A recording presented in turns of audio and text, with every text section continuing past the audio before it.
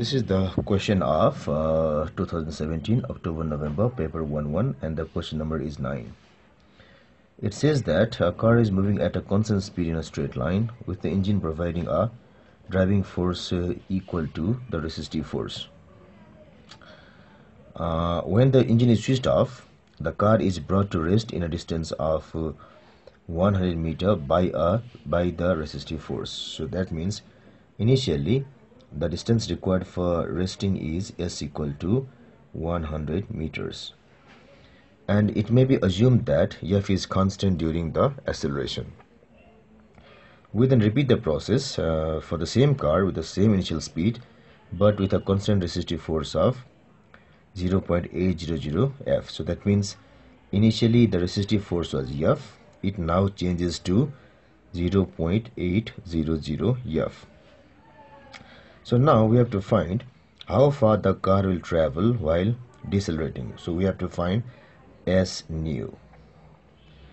So it is to be noted that when a car is brought to rest by a certain force, the braking distance S is given by u square by twice a. U is the velocity before applying the brakes, and a is the value of the retardation. So here we will have u squared is this acceleration should be equal to 2 into f by mass. A should be equal to f by mass. So this will be mu square by twice f. So this is the initial condition. Now after we change the force, we have S nu is equal to mu square. Since it says the same initial speed, we must have u should be same, and now it is 2 into f nu, and the new force is equal to mu square divided 2 into 0.800 f. So it is mathematically it becomes 1.25 mu square by twice f. So this 1 by 0.800 becomes 1.25.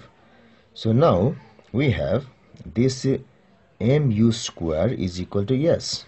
So it's equal to 1.225 into s. And since we have s is equal to 100 meter, it is 1.25 into 100 equal to 125 meters. So this is the answer, and going through the choices, choice number B is the correct answer.